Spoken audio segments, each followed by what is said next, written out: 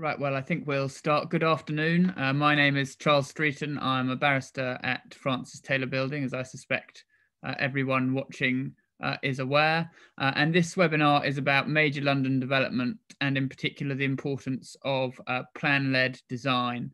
Just by way of housekeeping, I believe that the chat function is enabled. So if people want to have an ongoing discussion during the webinar, they can use that chat function. Otherwise, by all means, use the Q&A function to put questions in. And when I've finished giving the webinar, I'll have a look at those and try to answer some of the questions that have been asked. In terms of the inspiration for this talk, I think it's fair to say that we have recently seen some fairly high-profile casualties of poor design in the planning system. I mean, one might say that the real casualty, of course, are the buildings which are built that should never have been built. And I've put on the slide there a picture of the St George's Wharf development, which has twice been voted the ugliest building in the world. But recently, I think poor design has found it much harder to gain its consent. And examples of some of the high-profile casualties we have seen would be cases like the Chiswick Curve appeal, which was dismissed, the Camberwell Union appeal, which was dismissed, and the Charlton Riverside appeal, which was dismissed, all of them by and large because of the design of the building. And so the thesis really lying behind this webinar is that there has been a significant shift in emphasis towards good design, and that has become an increasingly important part of promoting a building, particularly very large central London development, which is either called in or recovered by the Secretary of State for consideration. And I thought when I was putting this together about why good design wasn't necessarily something one had always considered to be crucial to planning, because really in policy terms it is. And when I was looking at some of the background materials, in particular the report produced by the Building Better, Building Beautiful Commission, one of the quotes that they have there stuck out, which was, "Some house builders believe they can build any old crap and still sell it." And I think probably there's truth in that. The system that we operate in, and in particular the times we operate in, where there's a housing crisis, there is a strong imperative towards building, and in particular towards building homes. But that, I think it's now accepted, should not be at the cost of good design, although perhaps previously it has been. And when I started to think about that, I remembered that actually design is always really something which has been at the very heart of the planning system. And there's an article I wrote with Greg Jones a few years ago about the history of town and country planning. And in the course of that, we looked at the real root of town and country planning in the 1909 Planning Act. And of course, one of the objectives of that was to secure, as it's put, the home healthy, the house beautiful, the town pleasant, and the city dignified. And if that's not about design and beauty in design terms, then it's difficult to know what is. And the thread that comes from the 1909 Act is still very much in play in national planning policy, in particular the suite of design policies in the MPPF. MPPF 124 makes very, very clear that the creation of high quality buildings and places is fundamental to what the planning and development process is supposed to achieve. And indeed, there is an injunction in paragraph 130 of the framework against granting planning permission for poor design.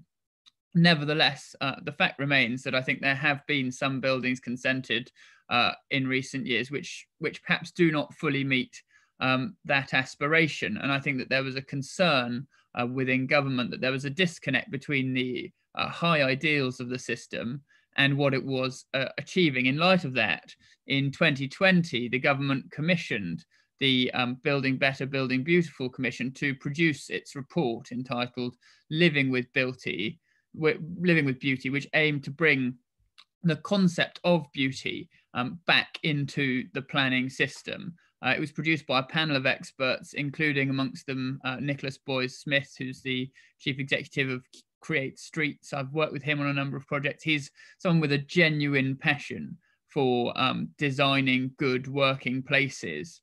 And I think that the report speaks very much to the credit of its authors in that it has come up with a a strong and new way of reinvigorating the question of design within the planning system. And it has three principles at its key. The first is to ask for beauty. The second is to refuse ugliness. And the third is to promote stewardship. And I'd just like to look at each of those objectives in turn and see how they can form a part of the planning system. The first of those, asking for beauty, I think is particularly notable. I was at a planning inquiry about 8 Albert Embankment, a big central London tall building scheme recently, and Rupert Warren, who was on the other side from me, he was promoting the scheme for the developer I was for Westminster, made the submission that the building they were promoting was beautiful. And he said that's not a submission he could have seen himself making even a couple of years ago. And I'm inclined to agree with that. It's a relatively new word when you're at planning inquiry, a word like beauty. And it's because I think it seems highly subjective. I know that Fiona Reynolds, the former Director General of the National Trust, now one of the masters of a Cambridge college, described the word beauty as previously carrying somewhat elitist connotations. And I think describing a building as beautiful was seen as insufficiently objective, too subjective a term, and therefore not useful in a planning context, almost a dirty word. But actually, I think the way in which the Commission have approached it makes a lot of sense. It divides beauty essentially into three. At the heart of it, it has what we would probably call detailed design, beautiful buildings, window treatments, materials, proportions, and spaces. And then at a next level of the shell, it deals with beautiful places. Again, as a planner, you might think of that as place making, the streets, squares, and parks. And then above that, beautiful placing, the location of buildings. And again, that's a big part of how planning works, is to appropriately zone, as the Americans call it, development, to make sure that it's not just an attractive building, but it's an attractive building in its context in the local space. And so I think it is helpful to look at beauty and to realize that it is objectifiable, as the Commission says, and indeed to say it should be an essential condition for the grant of planning permission. By contrast, the Commission referred to refusing ugliness. And I think it's very interesting the way that they define ugliness, because they don't just say it's unsightly. In fact, unsightly isn't the first word that they use when they talk about ugliness. What they do is refer to ugliness as being buildings which are unadaptable, unhealthy, and unsightly. They're buildings with no real lifespan, which, as it's put here, violates the context in which they are placed. And I think the example that they give in the report of a Toys R Us as against a conventional British high street is a powerful one. We're all used to driving past industrial estates, seeing the now empty or boarded up Toys R Us building, seeing the way in which life has changed, in which direct-to-door last-mile delivery has become the norm, and superstores, certainly during the pandemic, but in fact long before the pandemic, were starting to fold. And buildings which simply are large monoliths, which, as it's put in the report, destroy the sense of place, are readily identifiable as ugly. And I don't think there's any problem with branding them as such. The third of the principles then, I think, really in some ways ties the first two together, and it's perhaps the most important.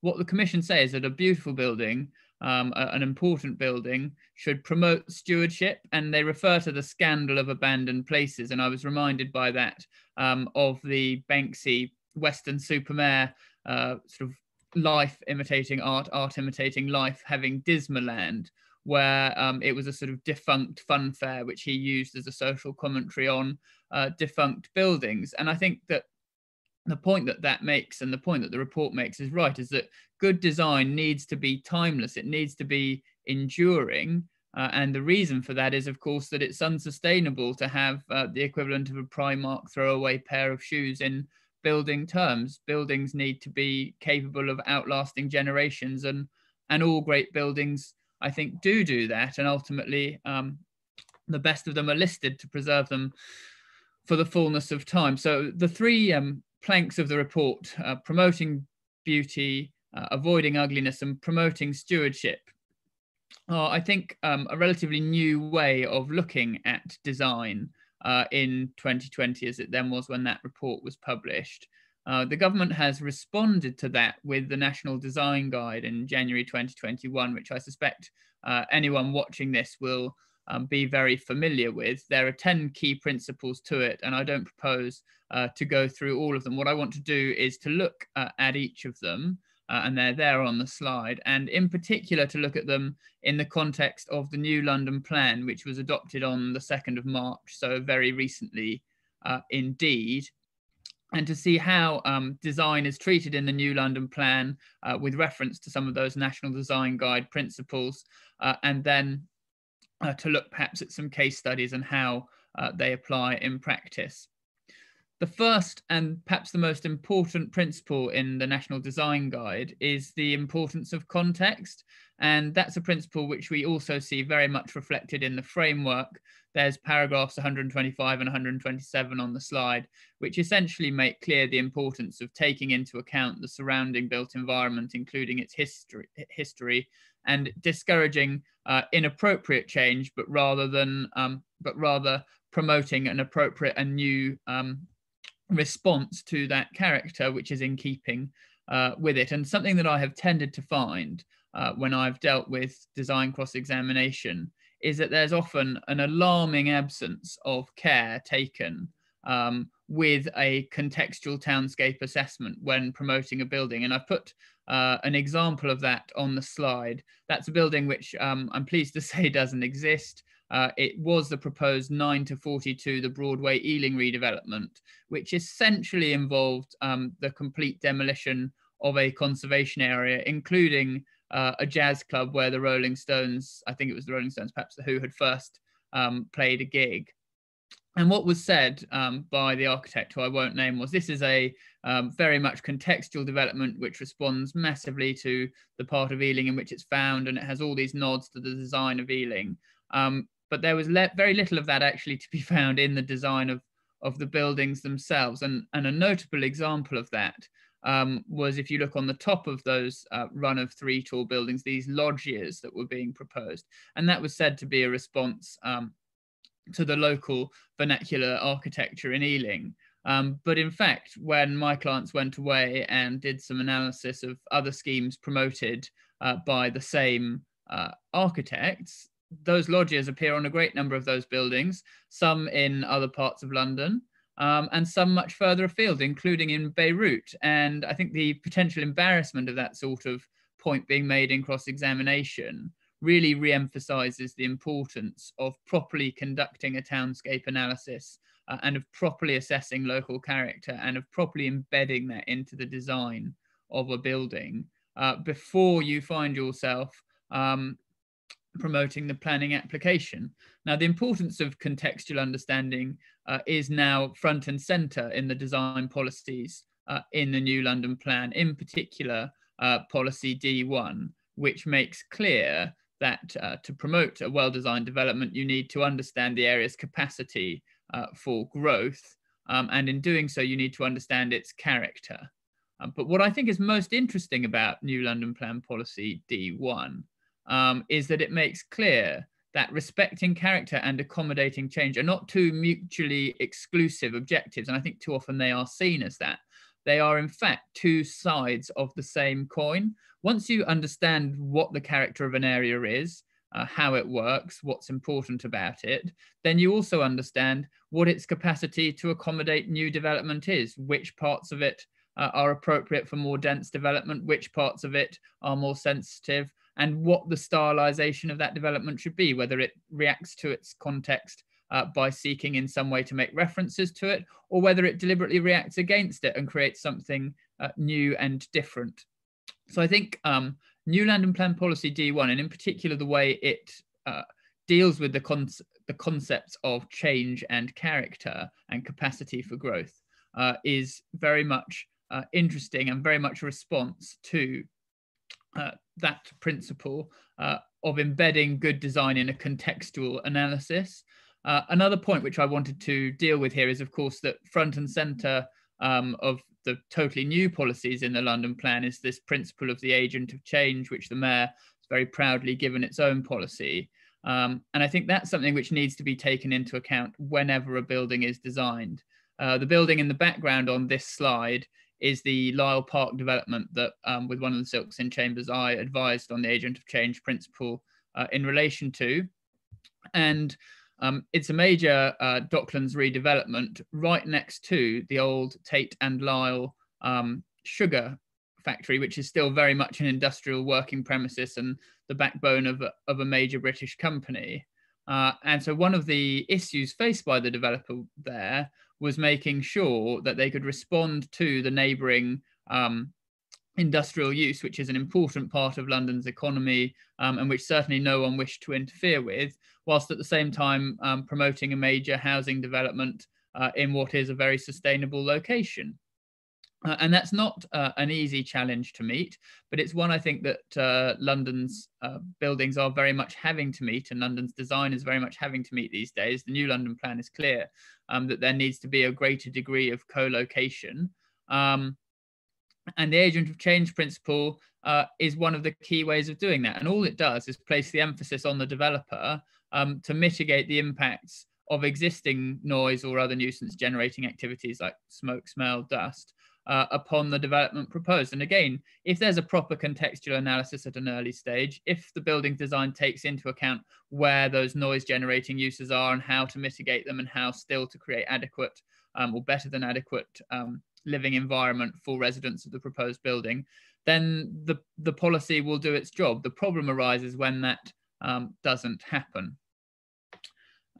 In light of that context, I now want to look at what good design actually is in New London Plan policy terms and how that's achieved. And in terms of what it is, it's policy D3, which really defines good design. And there are four aspects to it. Firstly, taking a design-led approach. Secondly, ensuring an appropriate form and layout.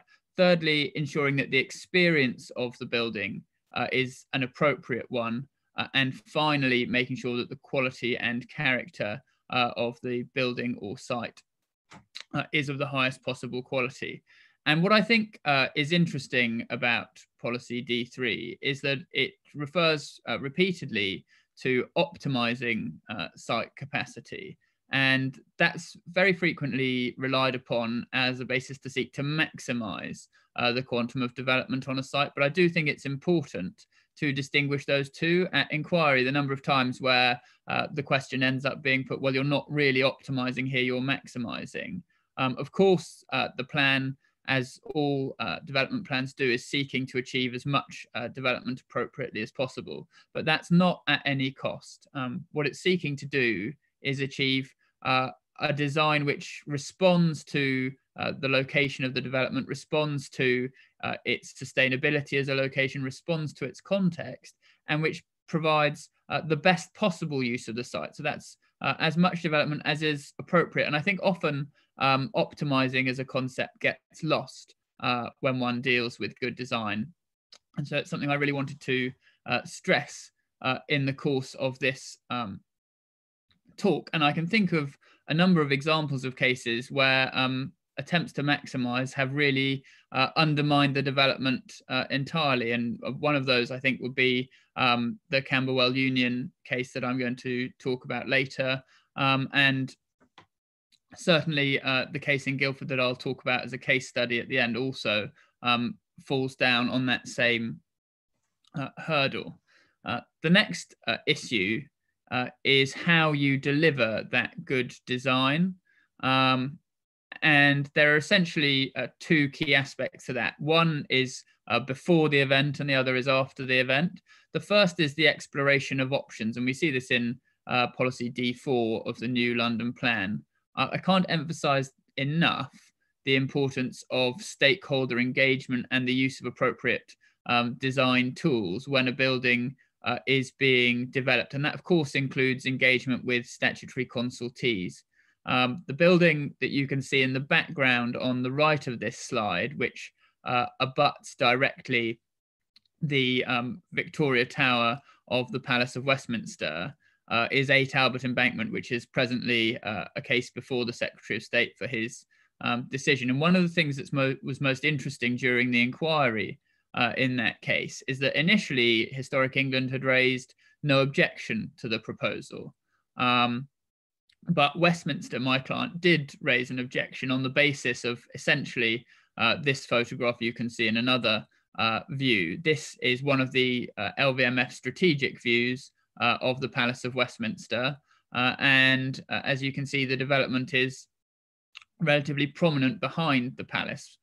Once that was drawn to the attention of Historic England, they had a rather different consultation position. And it emerged that what had happened was when the building was initially designed, it was significantly shorter than it is in the view that you can see there. But there had been a requirement by the London Borough of Lambeth for additional affordable housing, and the building's architect had essentially added the additional floors on top of the building that had first been designed. And that's what largely resulted in the protrusion into this view that we can see. And I think that when that came out through the course of the inquiry, it was a relatively uncomfortable moment for the architect, because he was having to accept that the height of the building was driven not by his contextual analysis, not by his understanding of the streetscape or townscape character, but by the desire simply to build up to provide more development. And I think that that's really the sort of point that one wants to be very careful to avoid. And similarly, I think it's very important to use all of the tools available to conduct your analysis before you find your planning application coming under scrutiny. Two examples of that in relation to this 8 Albert Embankment building. The first was that the photo montages originally provided had some foliage screening this view, and the scheme was promoted through the local planning authority and GLA stage entirely on the basis that there was very little impact to that view because it was screened by the tree. But if you had conducted the view without using the tree as screening, then quite a different impact in the view, at least of Westminster, emerged. And the LVMF specifically said that the trees should be cut back so as to preserve the view and managed. And indeed, the City of London, who manage Hampstead Heath, had accepted that it needed to be cut back and cut it back by the time of the inquiry. So had there been a proper attempt to analyse it in accordance with Glivier guidelines, had that cutting back and the potential for winter and summer views been taken properly into account, then that awkwardness wouldn't have occurred. And indeed, it was very awkward at the inquiry, because when I cross-examined the officer from the London Borough of Lambeth on it, he accepted that he'd relied entirely on the screening in producing his report, that it was, as he accepted, a material omission from the officer's report, not to have dealt with it in the terms that he had. And I remember putting to the historic environment witness in that case that he had, by assessing in the way that he had in the HTVIA, set a hair running which had resulted in infecting the entire public authority decision-making process. And it was not a comfortable moment for anyone to have that question asked. And it could easily have been avoided if a proper assessment had been conducted earlier. And the second example from that inquiry was that obviously Westminster Square, within the immediate setting of the Palace of Westminster and the World Heritage Site, is very, very carefully protected, in particular the silhouette of the palace. And there had been a failure properly to run the simulation, which meant that at one point the 8 Albert Embankment building did very slightly protrude into the silhouette. Now, it wasn't a sufficient protrusion that Westminster would ever have raised an issue about it had it been pointed out at the application stage, but it was much more uncomfortable for the question to have to be raised, why have you not explained whether or not it's visible at one point, and then for it to become apparent that there was one view in which it was visible. So making sure that you engage with stakeholders, including the relevant statutory consultees, and you use all of the available tools, including in particular assessing properly strategic views and other important views with reference to the Glivier guidelines, and that you run the models and ensure that you understand the townscape impact, is really a 101 for delivering good design. The second aspect of delivering it is scrutiny and review. And of course, design review panels are one of the optimum ways of achieving that, because you get feedback from independent people, which can then be fed in to the design process as appropriate. And also you have an objective view upon which you can rely in front of the local planning authority or on appeal as necessary. I have now been involved in a number of cases, either where the design review panel's recommendations have been ignored, or where a case hasn't gone through design review, even though there's a policy requirement to do so. And the case for the development in those instances is very much weaker. It's very much easier for me as the advocate for the local authority to attack than in circumstances where a design review report has been produced, it's being considered, and a thoughtful response to that design review has come forward. The most notable aspect, I think, of scrutiny, though, is internal scrutiny, making sure that what's being proposed actually works. And two examples of that I can think of. The first was in the Camberwell Union case, which I'll come on to in a moment. One of the issues that was faced in that case was that the rooms were actually ever so slightly beneath, in a number of instances, the minimum space standard. And the response by the architect was, oh, that's fine, we can just thin the walls down and it will meet the minimum space standard. But the inspector was extremely unimpressed. And when you're promoting a building as an example of high quality design, of excellent design, the last thing you want to say is, well, actually, we've designed the rooms as being slightly too small, but we'll thin the walls down to make that all right. It just looks bad. But worse, I think, than that was the case I recently did in Guildford, again, which I'll talk about soon, the Guildford Quadrant, where it emerged in the course of the inquiry that the plans for the building were such that ultimately it was not possible to build a habitable building in accordance with those plans. There were issues with disabled access, with fire escapes, with flood routes, and indeed with the location of things like floodwater storage, which had just not been properly thought through by the architects, and which meant that the building was utterly unworkable. And so although it sounds like a truism to say, well, of course, design scrutiny is important to ensure good design, in fact, the number of cases where that scrutiny internally and externally doesn't take place, and it severely impacts upon the ultimate prospects of successfully consenting a building, are relatively extraordinary. Before I move on from good design, I just finally want to deal with the concept of design excellence. And it's worth noting that the framework, of course, essentially has an exception, or used to have an exception for design excellence, which is now simply a provision of great weight to outstanding and innovative designs. And I do think that that provision is, or that paragraph of the framework is sometimes overused. There are very few buildings which can legitimately claim to be of outstanding or innovative design. A case recently which I was involved in where that point was being made and my client Westminster didn't necessarily accept it was in relation to the Holocaust Memorial building proposed next to the Palace of Westminster. That, of course, really is a statement building designed by Sir David Adjaye, amongst others. And the case being put in terms of design quality was that that was a building which would inevitably be listed in due course. And I think that that really is the sort of standard that one needs to be looking at when one seeks to promote as an exception a design of outstanding quality. All too often, that paragraph is sought to be applied to buildings where, frankly, it looks slightly farcical, to suggest that a relatively ordinary London vernacular development is an example somehow of outstanding or innovative design.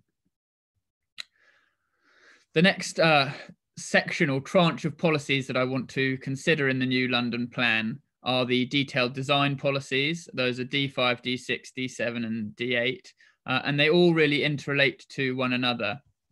The building that you can see on the right there is another that's not going to be built. That's the Camberwell Union proposal. It was a major London redevelopment proposal for a new cultural quarter down in Camberwell in southeast London. And it was a building which in many ways failed to, or a suite of buildings which in many ways failed to appreciate the importance of the details, of the little things when you design a set of buildings, and ultimately it fell down on that. As I've already mentioned, one issue was that without thinning the walls out, some of the units did not meet minimum space standards.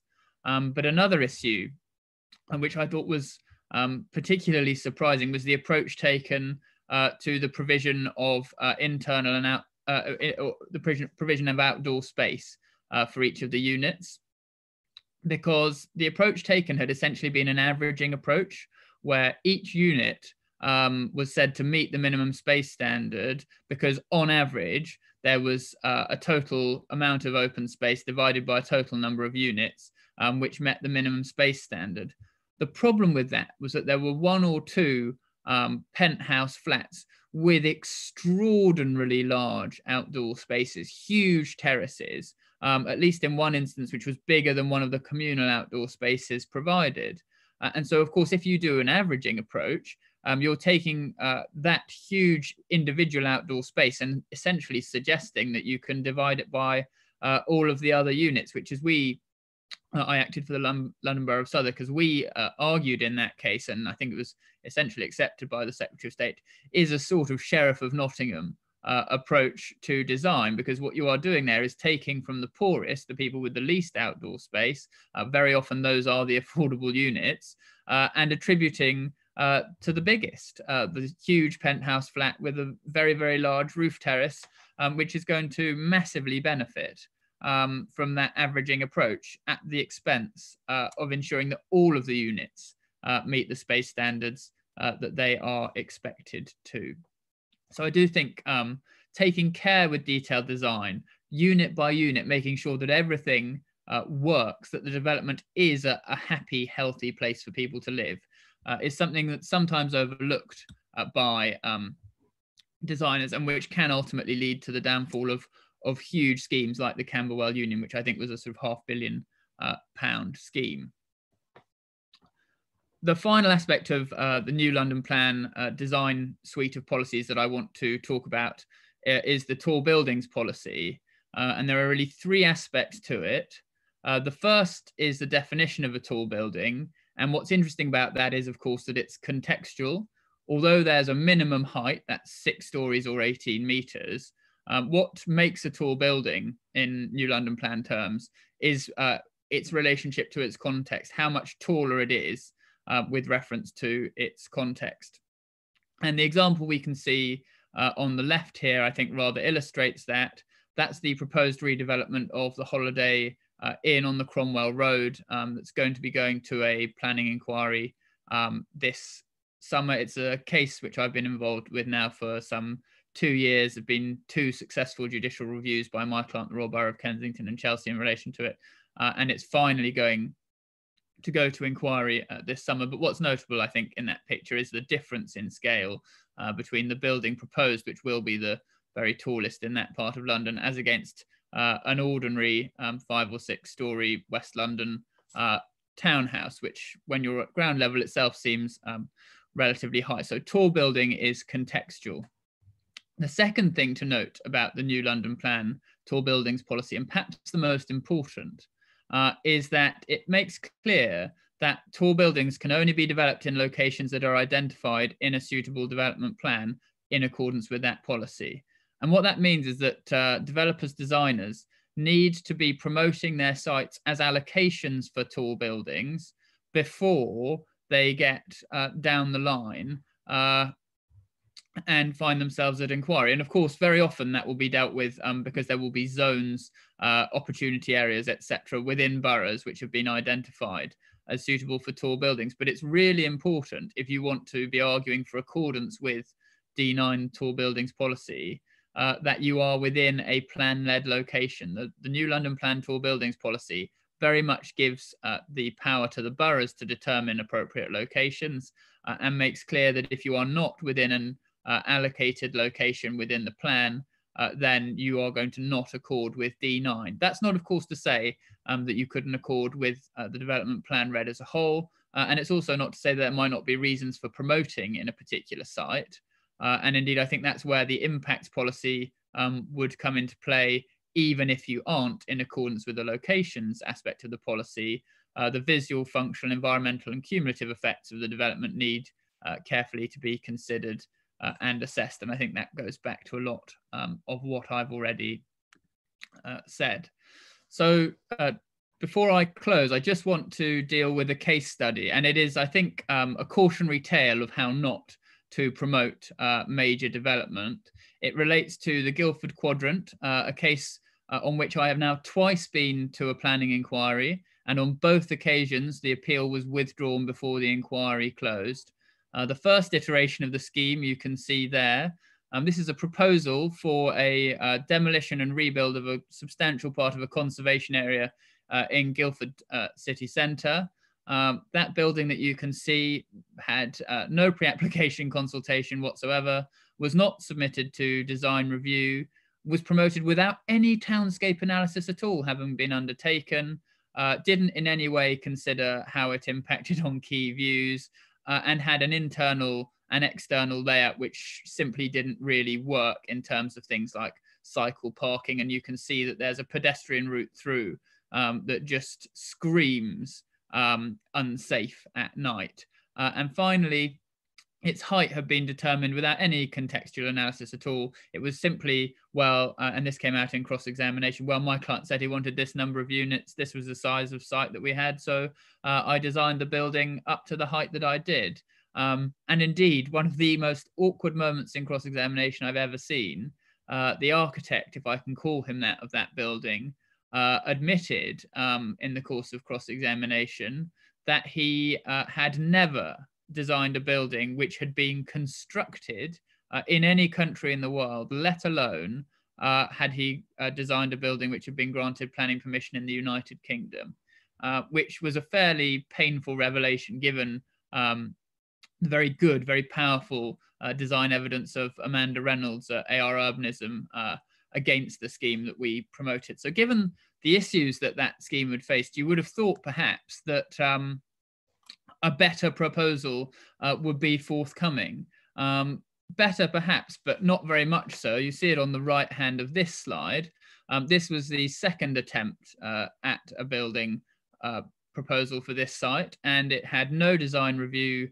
It had no pre-application consultation. It did have some design review involvement, but helpfully the design review panel report was not disclosed. Now, it's very easy to cross-examine and indeed to make a submission on the basis that the reason you're not disclosing the design review panel report is because it undermines your proposal that this is good design. Again, the height of the building didn't in any way seem to be based on contextual analysis. It was more or less entirely driven to maximize the number of units and to provide the glass lantern effect on top.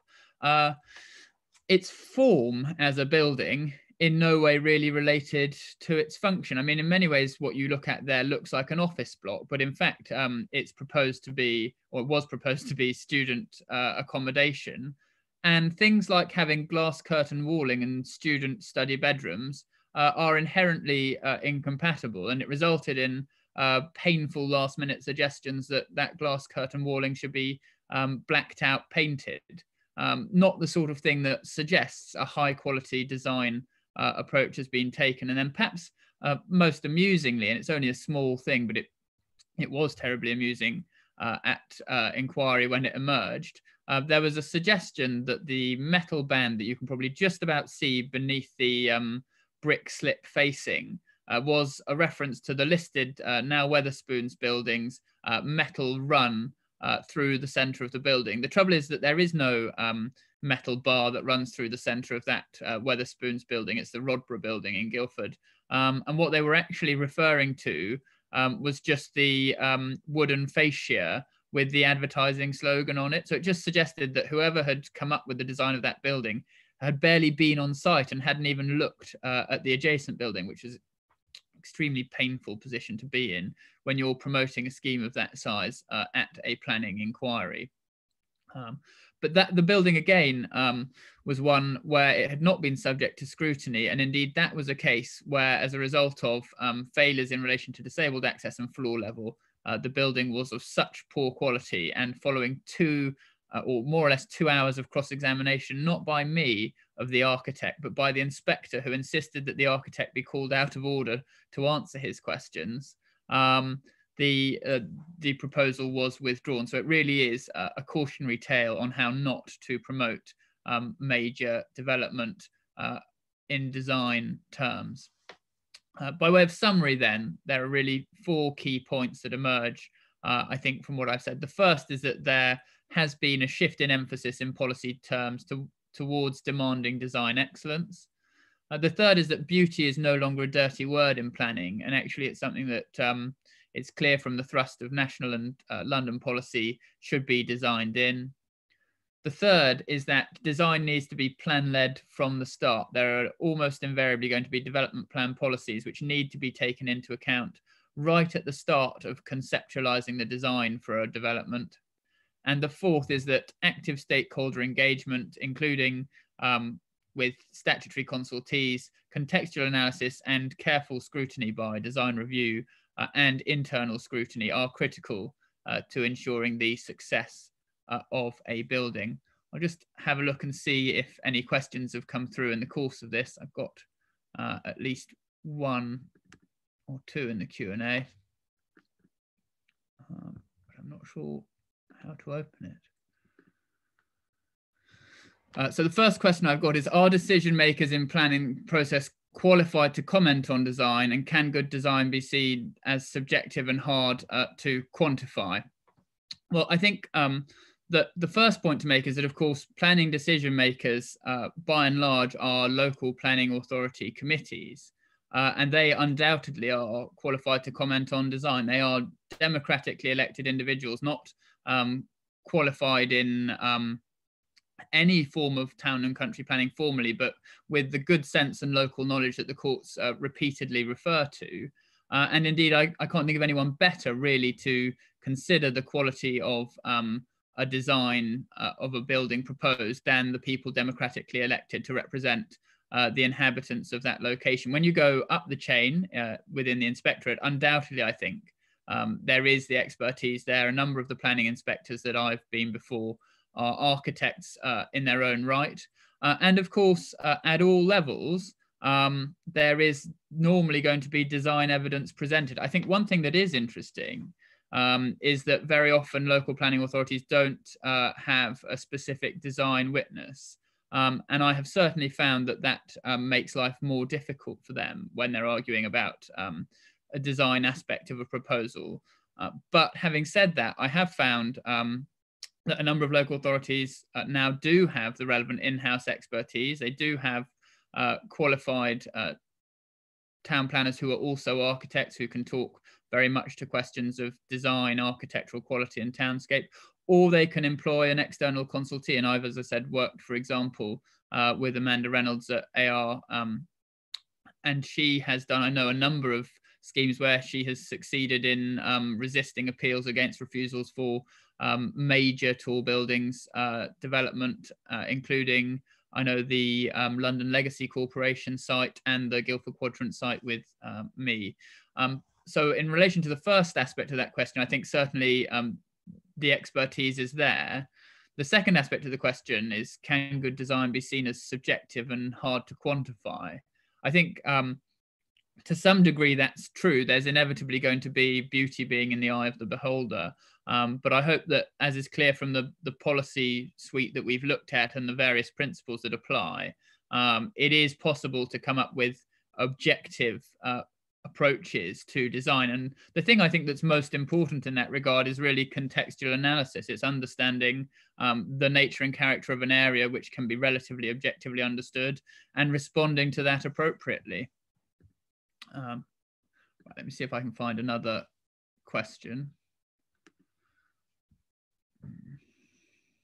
I've got 3, but I'm struggling to get them to show up. Here we are. So I've got one from Tobias Paul. Hi, Tobias. On the Commission's approach to ugliness, how should we approach buildings such as St. Peter's Seminary Cardross, which is category A listed, but arguably fails in all 3 of the heads, acceptability and so on? I confess that I'm not familiar with St. Peter's Cemetery Cardross, but it does seem to me that if a building is unable to meet each of those adaptability and so forth criteria, it's unlikely to meet the third requirement of the Commission's criteria for good design, namely being a sustainable building for the future. Having said that, of course, there will always be cases where a building is a one-off, a sui generis building, which is not ugly. And I mean, I suppose an example of that would be the Holocaust Memorial Building, if you like the design of it, and various other monuments. And I mean, I'm thinking also of the Museum of Modern Architecture just outside Rio de Janeiro in Brazil. That's undoubtedly a building which sort of looks like a spaceship, which is of its own type and only going to be useful as an art gallery. But nevertheless, I do think that that it's likely to be not seen as an ugly building. I think often ugliness probably is something which really just needs to have the elephant test applied to it. You know, it's very difficult to describe what an elephant is, but you do know one when you see one. Another question I've got here from Philip in Chambers, which says, how easy or difficult do I see it as being in the future to refuse planning permission on design grounds for an average or okay building where you haven't got a conservation area to justify it? I think the short answer to that, Philip, is that I do think it's possible to refuse planning applications for average buildings on the basis that their design is poor, if their design is poor. I mean, obviously, it will always depend on context. And you've said if you haven't got a conservation area there to justify it, conservation area certainly raises the bar in terms of the design requirement. But if you're developing, for example, a green field even, if the quality of the design is not there, then it's very difficult, I think, to justify granting permission in circumstances where the framework makes clear that poor design should be refused permission. If what you have is adequate design, then of course it will always, as anything does in planning, turn on the pros and cons, the pluses and minuses, the benefits and harms of the development. But overall, my view is that where you have sort of an average to poor building that can genuinely be said to be poorly designed, that is sufficient to sustain a reason for refusal. And indeed, the London Legacy Development Corporation case on, I think it was Pudding Lane recently, was a case with a single reason for refusal: design, not in a conservation area, but essentially overbearing scale, bulk and mass. And that was sufficient for planning permission to be refused on appeal. Right, well, I think I've slightly gone over my time now, and I'm hopeful that I've addressed all of the questions that have been asked. So on that basis, it simply falls to me to say thank you very much to everybody for watching and to wish you a good afternoon. Thank you.